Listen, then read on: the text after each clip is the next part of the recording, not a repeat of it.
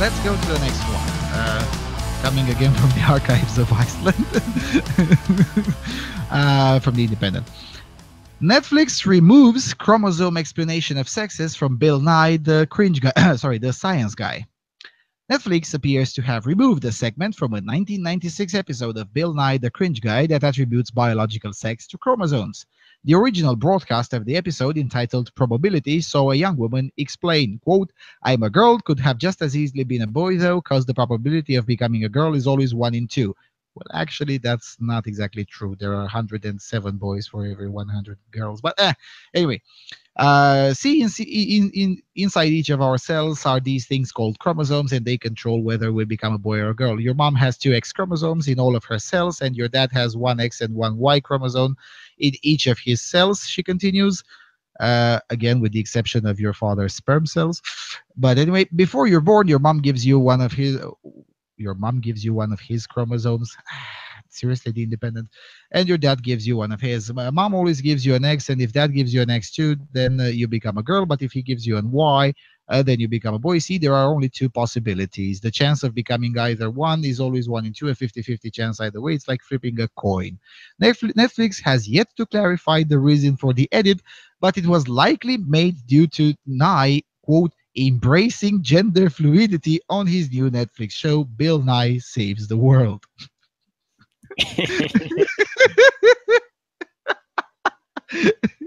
I mean, it pretty much sounds like he embraced Islam or something. Oh, he embraced gender fluidity. Really? I mean, this is, and many people use Orwellian in the wrong way, but this is Orwellian. It is down the memory hole, yep. Basically. We've always been at war with Oceania. No, you haven't. Amazing. This, I think, is a very worrying trend. I mean, at the end of the day, sure, Netflix is a private company, and Bill Nye can do whatever he wants with his show and the rights holders and whatnot. So I'm not making a legal argument here, but I'm making a cultural and moral argument.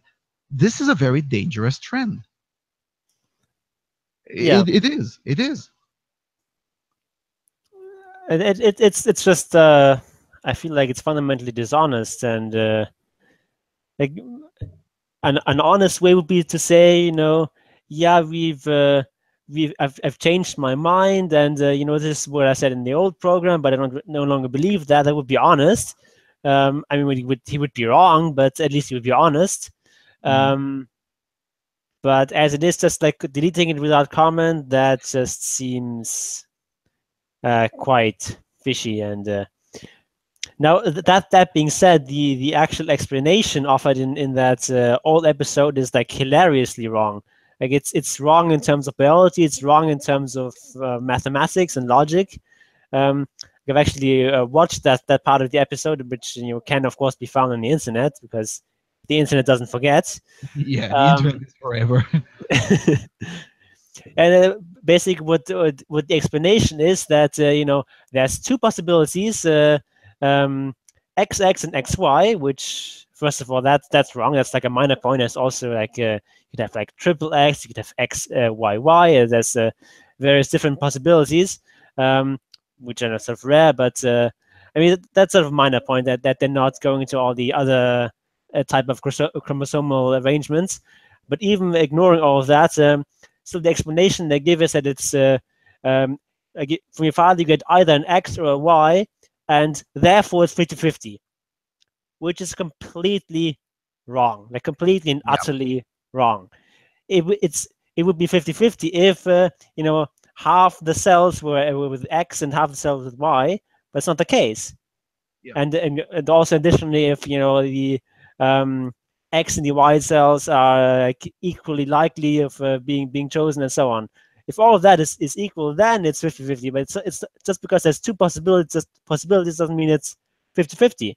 That's just completely wrong. And this show was supposed to be about teaching children about probability, and that's exactly the wrong way of going about it. Just because there's 2 possibilities doesn't mean it's 50-50. Yeah. Not everything is evenly distributed. Yeah, and if it wasn't about teaching probability, but rather basic biology for 6-year-olds, I would have probably been less critical of it, because at the end of the day, Bill Nye is not a scientist. Let's be clear about that, and he's been wrong on science multiple times. And the reason not most people, but a significant chunk of people uh, tend to still hold some degree of appreciation for this cringy dude is because he's popularizing some basic science to children, or he used to, because he's not no longer doing that. He's now popularizing uh, basic progressivist ideology, uh, to not to children anymore, but to rather young adults and late teens, uh, and also cringy content overall. But in the past, it was this thing. Oh well, at least he's uh, giving the basics to 6-year-olds or 7-year-olds and whatnot, and then they'll learn the minutiae in school or on the internet later on in life. Which I guess it's a fair argument. But then again, as you said, this is a show supposed to teach the basics of probability, in which case it's no longer acceptable to present such a basically wrong argument, because Yeah, it's not just it's simplistic, it's wrong. it's also like a really dumbed down show. Like Yeah. I've never watched Bill Nye the Science Guy before. Just um, in preparation talking about this article, I've watched like a couple of minutes of this particular show. Like in the beginning, they have this sort of setup where there's like three doors and only one of them will lead to the laboratory where they have to go. And when I saw this at first, I thought they were talking about using the Monty Hall problem as sort of an an illustration of interesting probability theory stuff. But no, it was actually just like a setup for some slapstick where like he opens the door and like someone punches him in the balls or something, and like finally he opens the last door and like he goes through and like he falls down and lands in an alley somewhere. Like has nothing to do with probability. It's just like cheap slapstick humor. Yeah, this is why the Bill Nye the cringe guy is very appropriate. Most of his content is cringe. It's just that the modern day culture is slowly starting to realize just how cringy this guy is. And for many years, people like me who said, "Look, this is just cringe, and it's mostly crap, and you shouldn't be feeding that to your child because it's just crap." People like me were like, "Oh, you're bigoted, you're anti-science," and I'm like, "No, I'm not anti-science, but I am anti-cringe." And in the past, it was a much more controversial argument to make, whereas now, after Bill Nye embraced Islam, sorry, I mean gender fluidity, it's become a lot more acceptable to just say, "Come on, this guy is just cringe." I mean, have you seen the excerpts that are flowing around the internet of his latest show, Bill Nye Saves the World? Spoiler alert, he doesn't. Um, Yeah, uh, I've seen that particular thing with this kind of song or dance where my vagina it's has a about voice. yeah, yeah, exactly. And seriously, for anyone listening, if you haven't seen this, do watch it before you eat, not after you eat, because you might throw up. Um, look it up on YouTube. My vagina has a voice, and enjoy the cringe. Trigger warning: extreme cancer. Don't say I didn't warn you, but nevertheless, you probably should watch it just to see how degenerated the shows made by Bill Nye have become. I mean, at the very least, this 1996 show was, partly wrong scientifically speaking and a bit cringy and whatnot, but it wasn't pure cancer. The 2017 show is just pure cancer. I mean, it just is.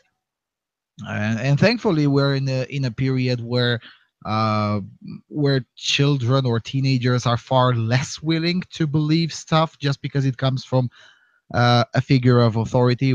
Thank God for that, because otherwise I would have been even more worried. Because what this guy is promoting and what other essentially progressive propagandists in the culture are promoting is extremely dangerous.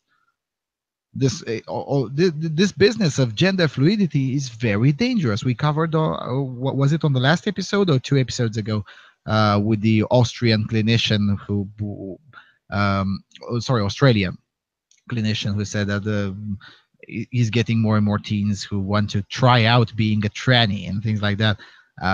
All of these things are happening because of this kind of cringe being promoted in the culture. Yeah, I think it was on the last show that, and it is indeed dangerous. And again, just because there aren't too many cases yet, although there are definitely a lot more than 25 years ago, it still is dangerous because you know that Australian clinician sees the very extreme cases, but there are also the less extreme but still very dangerous cases where they don't necessarily go to a clinician, but nevertheless still adopt behaviors and values that will end up being toxic for them. I mean, at the end of the day, and I know this sounds very triggering, but still, you know, all of these teens who adopt very toxic and retarded ideas, either in college or in their high school, influenced by Tumblr or whatnot, one day they'll have to try to get a job, and that's when they'll hit a very very cruel reality.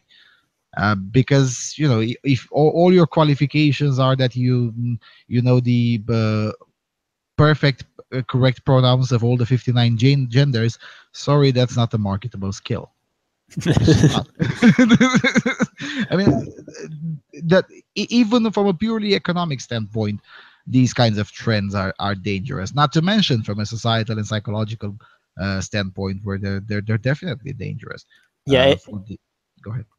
imagine going to a job interview and like the first thing is to introduce yourself and tell the interviewer your pronouns, and then ask the interviewer his or their preferred pronouns.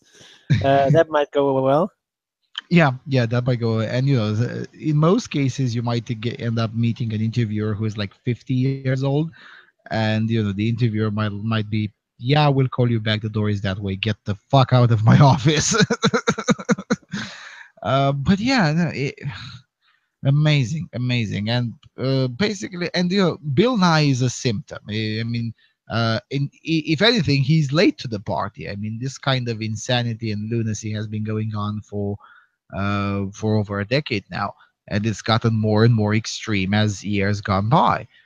So, if anything, Bill Nye is late to the party, but nevertheless, he's a symptom to probably reaching or even slightly surpassing peak political correctness. I mean, the amount of negative reaction this thing got was unimaginable 5 years ago. So in a way, I don't know, maybe I'm a bit too optimistic, but you know, so some people are saying that we've already passed peak political correctness, and it's just the maximum it can get, and it's slowly starting to get downhill.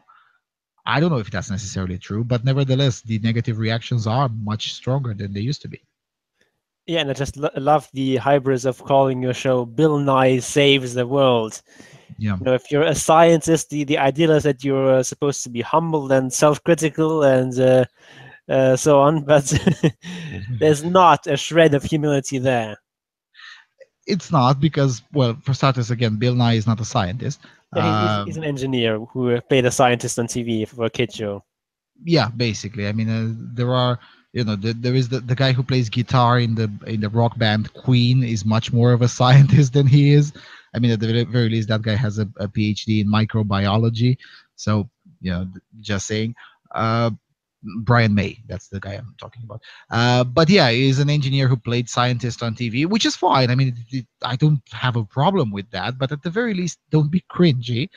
But yes, this extreme hubris of calling your show after yourselves and say you yourself will save the world. Yeah, maybe not. Maybe you won't. Very likely you won't. But then again, it's a general trend that we're seeing on with progressive propagandists, whether they're scientists or not. This vulgar pride of intellectuals, or pseudo intellectuals in the case of Bill Nye. You know, they think of themselves as so enlightened over the rest of us plebs that they just started to forget that they're still basic humans like everyone else, and they're not really that special. Yeah, and it's very symptomatic of political discourse that it's not at all about finding out what's actually true. It's just like you already know what the truth is. you already know how to save the world. Just need to convince all the other stupid people Hmm. that they should just get along with your program, and then everything will be fine. Hmm. Hmm. Hmm. Yeah, If people would spend like a quarter of the effort they spend on proselytizing, on like actually thinking things through and questioning their own beliefs, things would look a lot better in this world. yeah, yeah, yeah. But That's for true. most people, politics is not about finding out what is actually true. It's more like sort of a spectator sport of cheering on your team, and Mhm. it wouldn't be half as fun if you're constantly questioning whether your team is actually the good guys or whether your team is actually doing a good job. It's just much more fun to just wave those flags and vilify the other teams and beat up their fans and so on. In the case of the left, very literally, as the anti-fa have been showing to us, literally beating up the other team. But I don't know about the fun part. I mean, I find it fun to ask myself, what if you're wrong? Uh, But you're weird. Sorry. But you're weird. Yeah, I guess. Yeah, yeah. That's a fair point, I guess. Yeah, but I'm the same way.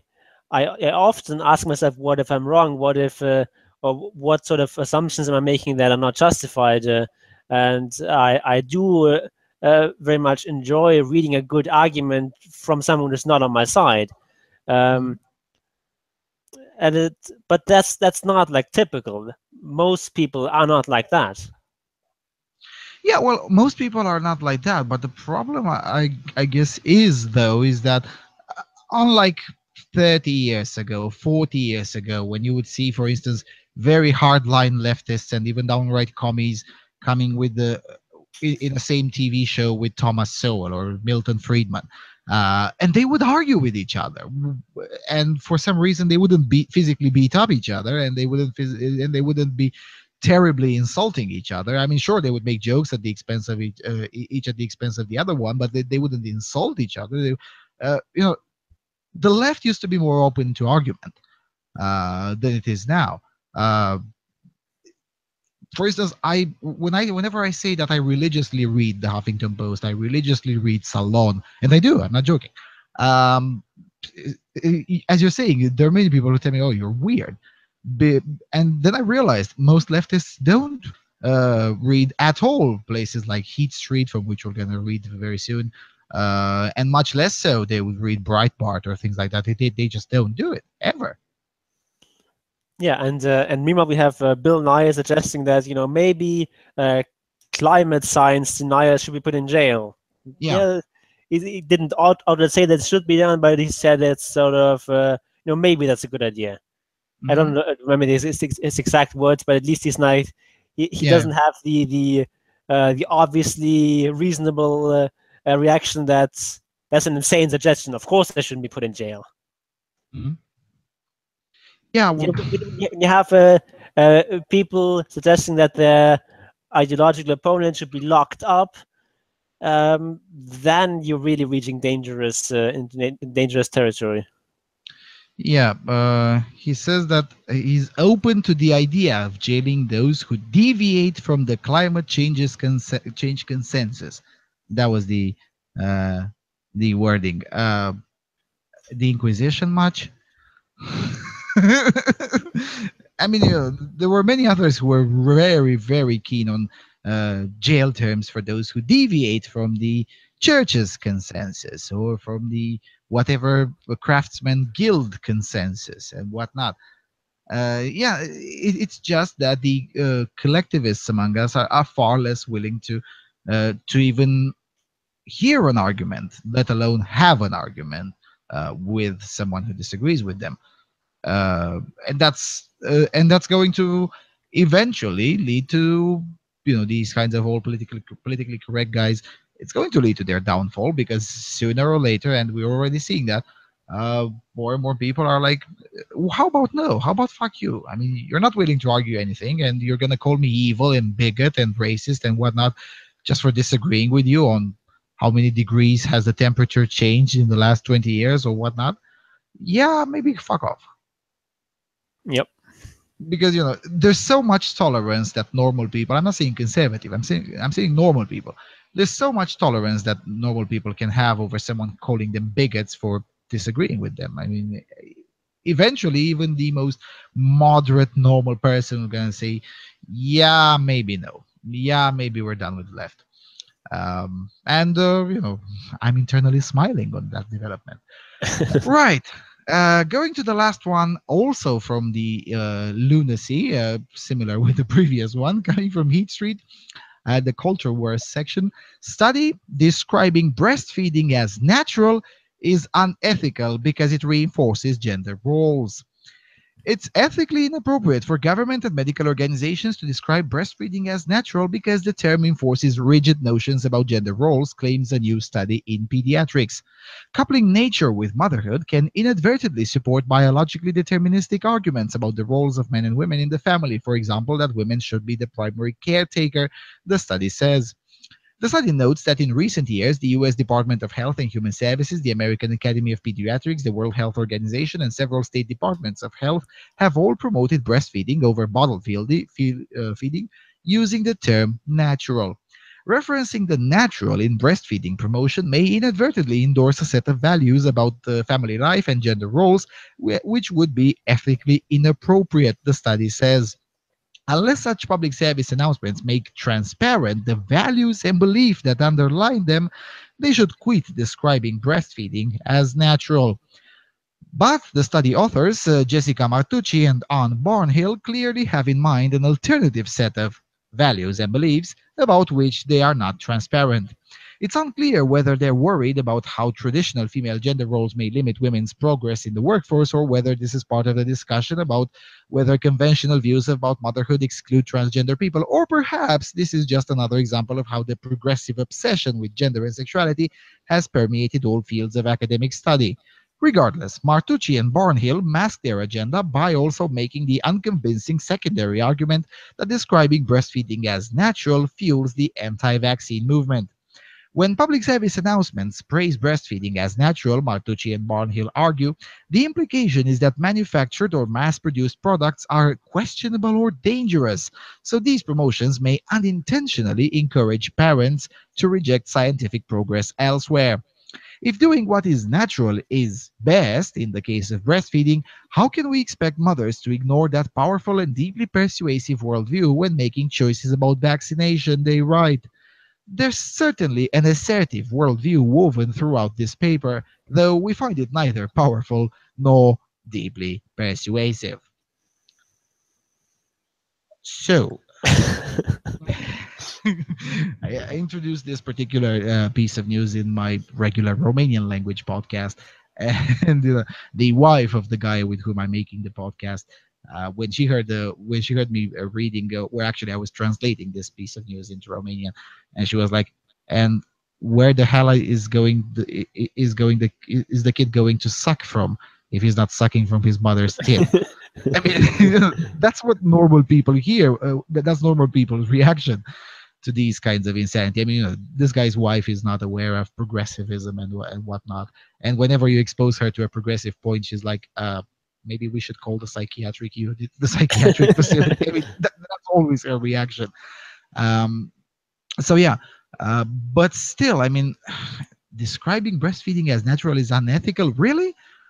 Uh, this thing with the anti-vaccine movement, this is what pissed me off when I was translating it into Romanian, because not only is it disingenuous, but it's downright wrong, and it's basically this elitist view of leftist intellectuals that most people are so fucking stupid that if you tell them that breastfeeding is natural and good, then most people will be completely incapable of making the difference between breastfeeding and vaccines, and then would for some reason all of them end up believing that vaccines not being natural, they will conclude therefore that they're unhealthy and bad, and therefore um, won't go to a hospital to subject their children to vaccination. This is a very elitist point of view, when in reality things are not happening that way.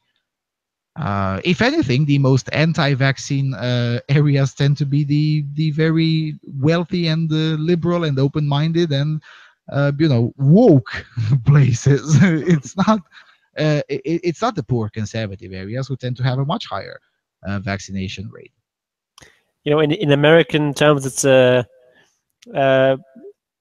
people who vote for, say, the Green Party are Most much more skeptical of likely vaccines. to be anti-vaxxers. Yeah, yeah. I mean, in Jill Stein, she was sort of ambiguous on the question. She didn't want to outright. She neither outright condemned vaccinations nor endorsed them. She was sort of taking this neutral position because she knows that many of her supporters are against vaccinations because they're unnatural, and that's sort of the little tiny midge of truth in that feminist study or or article or whatever it is, that it is not a good idea to conflate what is natural with what is good. And concentrating on breastfeeding being natural is, I think, somewhat it's obviously true but that's not a very important point. Just because something is natural doesn't mean it's good. Yeah, but they're not People dying of childbirth is also natural. It's something that happens all the time in the pre-industrial society, and but the reason breastfeeding is good is because breastfeeding is because as of yet we haven't discovered some sort of baby formula that's superior to breast milk. Maybe we'll discover something like that in the future. I think it's actually quite likely, but as of right now, even the best baby formula products are not quite as good as actual breast milk from the actual mother. Yeah, and again, they're not arguing against the focusing on natural. They're very specific. They say describing it as natural is unethical because it promotes certain values and beliefs. End quote. So. And this is what makes it lunacy, because not describing it as natural would be just wrong, because it is. And most of the ads that they're complaining about, I mean, I've googled for the other podcast, I've googled some of them, and they say, look, and they're basically saying natural breastfeeding is good because, and then on the reasons, you never have anywhere it's natural. No, it's natural, it's good because it has superior components and whatnot. It helps the child, blah blah blah. So they're complaining about it being described as natural because it's coupling nature with motherhood. And I'm like, yeah, and what's wrong with that? Yeah, basically they're complaining about people making true arguments in favor of something that is ideologically inconvenient for them. Basically, yeah. And if ideology and reality conflict, then reality must be wrong. Yep. Amazing. Yeah, and in the other podcast, I even made this argument that even if it were true that describing it as natural somehow endorses a set of values about family and about family life and gender roles and whatnot, even if all of that were true, I don't think it's true, but even if all of that would be true, I still don't think it's a problem. Because as we always say on this show, much to the hatred of both feminists and MGTOWs, most people actually do prefer a traditional arrangement, and the traditional arrangement actually does work for most people. That doesn't mean non-traditional arrangements should be forbidden, but it does mean that one should acknowledge that the traditional arrangement, there is a reason it's called traditional, because it actually works for most people most of the time. So even if it were true that describing it as natural may inadvertently endorse a set of values, as these feminists are saying in their quote-unquote study, even if that were true, I still don't think it's wrong. Yeah, and I mean it's impossible to give any sort of advice without implicitly endorsing some sort of value system.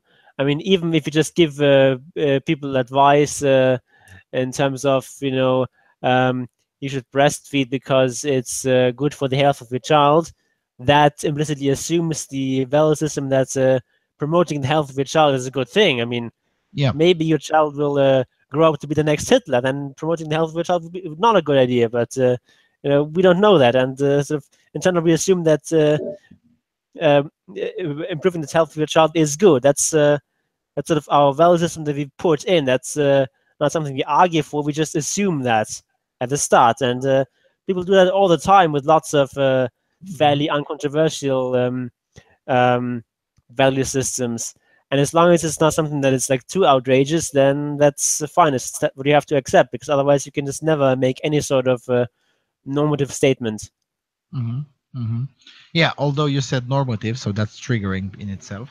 Um, If I could interject just a second, please do. I might remind that Hitler was not someone who was really taken care of as a child.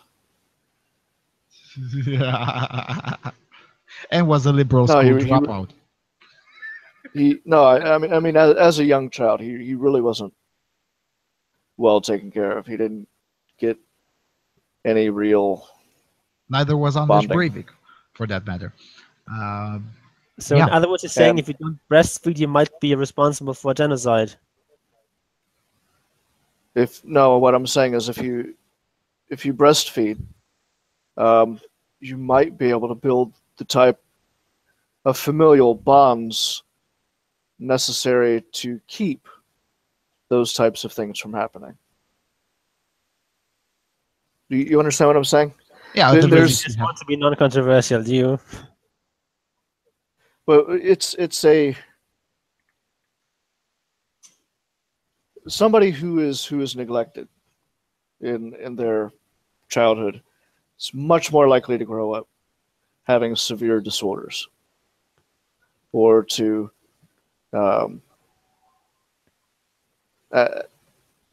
have psychopathy. You see what I'm saying? Yeah, it's definitely true. That we do have to take into account that there's a confounding factor that genetics might play in this. That people with let's just call it quote unquote inferior genes are more likely to neglect their children, and so some of that higher propensity towards psychopathy and other sort of disorders might be due to bad genes passed on by the parents. That's Sure, definitely sure. Some of it might very well be, and but what I'm saying is you are much more likely to ferret it out if you have a family structure that is actually focused in on bonding with the child. Everything from breastfeeding to playing catch in the yard. Yep. You see what I'm saying? So you're much more likely to detect problems earlier, because if you're not present as a parent, you don't know. You don't know what this kid's doing, or you don't know what this kid's feeling on the inside. You can't address issues because you're not there. You haven't bonded. You're not doing anything. Yeah.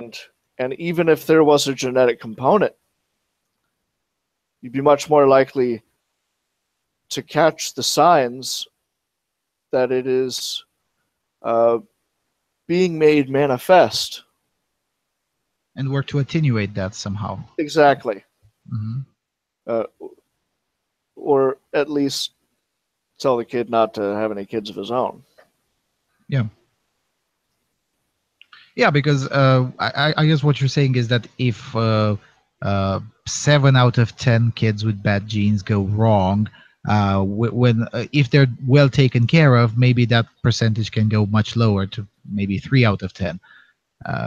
Basically, Or- go Right, ahead. right. Or at the very least, you have all the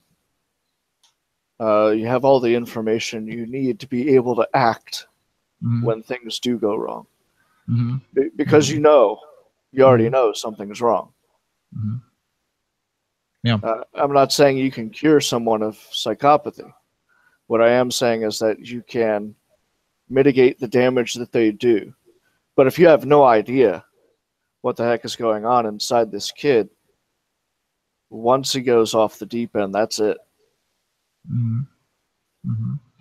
Yeah, because well, the almost all of the top neurosurgeons in the world are psychopaths, for instance, and they all share an almost identical quality. They all had a very, very, very caring family. Sure, not all of them, but most of them. Of the psychopaths that end up neurosurgeons instead of something else. Right. Yeah. So we'll see. And I think that this is ridiculous. The whole idea of not having these breastfeeding is somehow not natural. I think that's bullshit. Um, It's a every continuation of Tumblr ideology, well, basically. look at every mammal Yeah. on the planet. That's why they're called mammals. Exactly. That's why they're called mammary glands. It's a distinctive feature of mammals. So, to not have this seen as natural is just uh, yeah, it's bullshit. It's the same thing as um, saying all the rest of the stupid things that these Tumblrites like to say.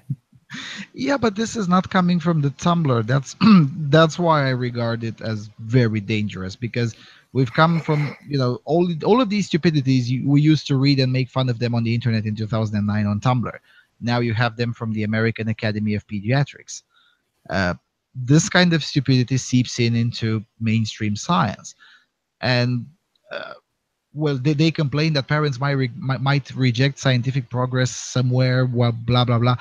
Well, you lefties are usually the main driver of that, because if mainstream science ends up being discredited as a bunch of militant leftists in most fields, which is already starting to be the case in some Western countries, that's a lot more dangerous and a lot more likely to drive parents to reject scientific progress than any public service announcement put forth by the U.S. Department of Health that says breastfeeding is natural.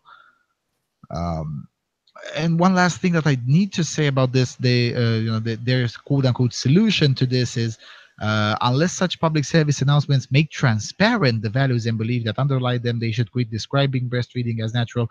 Okay, but then they themselves, the study's authors, do not make transparent their own values and beliefs. Uh, so I take it that they view themselves as being completely neutral and unjudgmental, as opposed to the plebs and bigots out there who think that humans are a sexually dimorphic species and there are things that are natural to women and are natural to men. Yeah, basically. What leaked movie, non-leaked movie. By biology, not real. I mean, really, that's what it boils down to. Is this insipid notion that biology isn't real. Yeah, this is why I keep on recommending to people to use basically leftist shaming tactics. And when you see these kinds of loons that, oh my God, breastfeeding is not natural, or there is no such thing as um, men and women because we're all on a spectrum and things like that. Basically, turn back the shaming and the politics at them and say, well, at least we're not biology denialists like your sorry lot.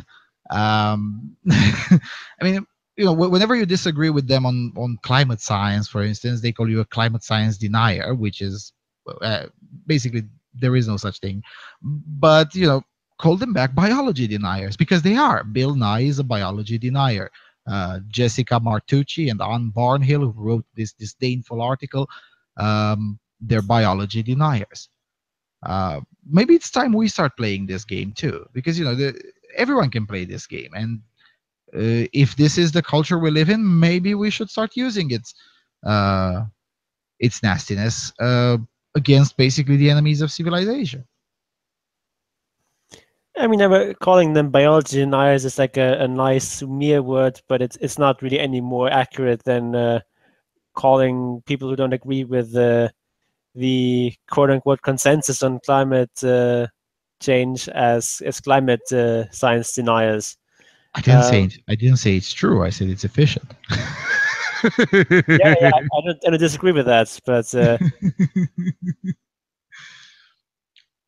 Well, they certainly believe in biology in terms of, you know, they believe in evolution as long as it's like below the stops at neck, the neck. Yep. or as long as it's like in human prehistory, like before humans left or modern humans left Africa. As long as it's before that, then, you know, biology can play in humans, and you have human evolution and so on. That's all fine, but like after that, we just like stopped evolving somehow. Even though obviously we didn't, because we evolved lots of things since then, like say different skin colors and lactose tolerance and all these sorts of obvious biological I see you're a factors. fan of milk supremacy too. Okay. Can't be praised. Alrighty. Then I guess I'm out of things to say, except that I won't be here this Friday, May the 12th, because I'm covering the national.